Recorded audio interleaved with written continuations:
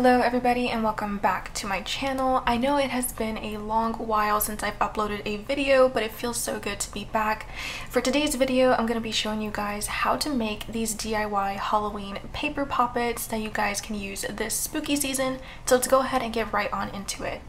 You are going to be needing some plain printer paper, some cardstock paper, a Sharpie, a glue stick, some markers or colors of your choice, a pair of scissors, a pencil, and last but not least, some tape.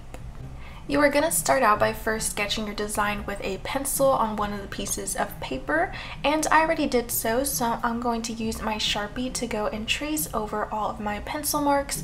I decided to do a pumpkin for my first poppet, but of course you can do whatever you like. And secondly, I'm going to go in with my markers and color the entire thing. Now you can use color pencils, crayons, anything else that you might have to color, go ahead and feel free to use that. And once I have everything colored, I'm going to get my scissors and cut everything out.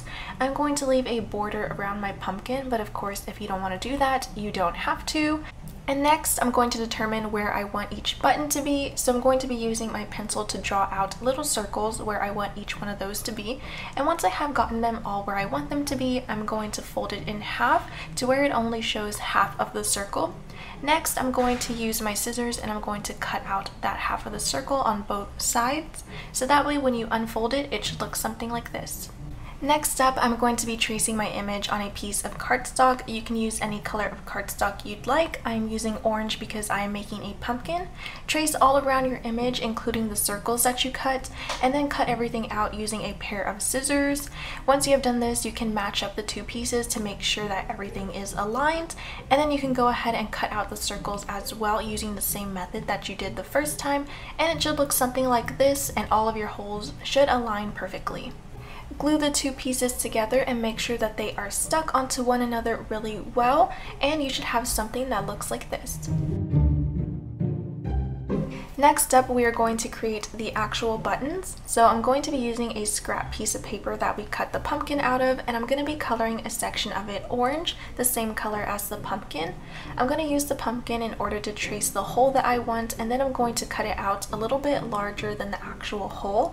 I'm going to use my scissors to make a slit all the way into the center, and I'm going to fold it over like so, and then tape it together so that way it creates a cone shape. Once you insert the cone shape to the back of your pumpkin, it should look something like that, creating a button. I'm going to create slits on the back side of the cone shape, and then I'm going to tape it down like so that way it is easier to flatten out in the back. Your button should look something like this, where you can pop it back and forth, and once you're done doing it to all of the holes, you will have something that looks like this, and it'll function exactly like a real poppet and make noise.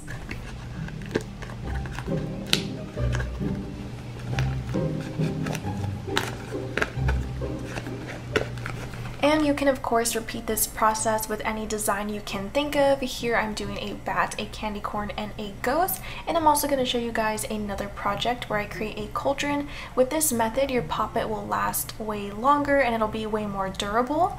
So I'm going to repeat the same exact steps in coloring it and sketching out my design.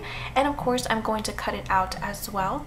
I'm going to also trace my design just like we did in the last steps using a piece of cardstock, and I'm going to glue the two pieces together as well.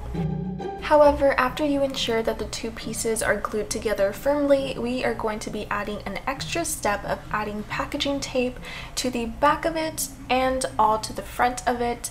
And doing this will make your poppet way more durable and will make it last longer, especially if you plan to keep it for a long time and use it frequently. So I'm going to peel everything up once the back and the front is all taped, and inside the holes you will see that there is some tape inside of there, and we are going to be using an X-Acto knife to get rid of that. So carefully just insert your X-Acto knife into the hole and then kind of cut around it and pull it out. Now I'm going to repeat the same steps of using a scrap piece of paper to color the same color as the poppet, but this time I'm going to be coloring it front and back, and I'm going to be applying tape to both sides of the scrap paper where we have colored. This will make the buttons more durable and will increase the longevity of your poppet. And once both sides are taped, I'm going to cut out a circle bigger than the holes on the poppet, and I'm going to repeat the same process of cutting a slit and then creating a cone shape to create a button to insert in the back. And once you are done, it should look something like this, all taped up in the back, and you can begin playing with your poppet. And that is all I have for you guys. I hope you enjoyed this DIY of creating these Halloween paper poppets. Just know that you can create anything you want. It does not have to be Halloween themed, so get creative with this. But as always, I want to know what you guys think, so leave a comment down below, and I will see you guys next time. Bye!